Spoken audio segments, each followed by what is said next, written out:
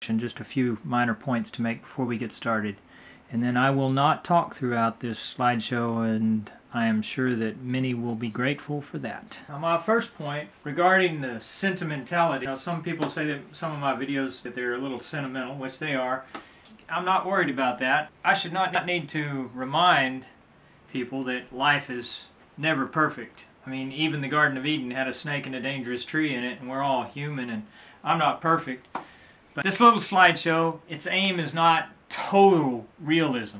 So save that for a novel, A Tale of Two Cities, The Best of Times, The Worst of Times, all of that. This is just a little slideshow, so if it's a little sentimental, well, so be it.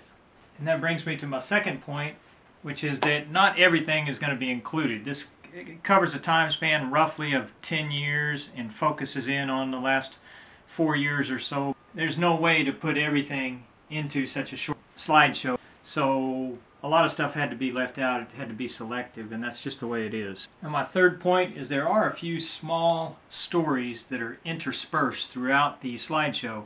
Therefore, there is a little bit of reading in places. And you can just look at the pictures if you want. You don't have to read. My point here is that sometimes the slides will advance faster, and sometimes they will linger on a particular image or where there's words. If you're a fast reader, I hope it's not too annoying. Just try to be patient, I guess. And if you're a slow reader, you can always hit pause or go back and rewind the video. Lastly, the final point I want to make before we get into the slideshow, and as you'll see here soon enough, is there's no soundtrack.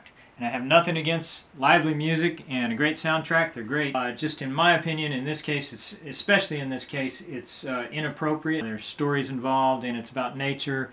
And as my mom often used to point out, the still small voice, sometimes you have to be quiet in order to hear it. With that said, and without much further ado, maybe find a nice quiet place where you can experience this, and I hope that everyone enjoys this slideshow presentation.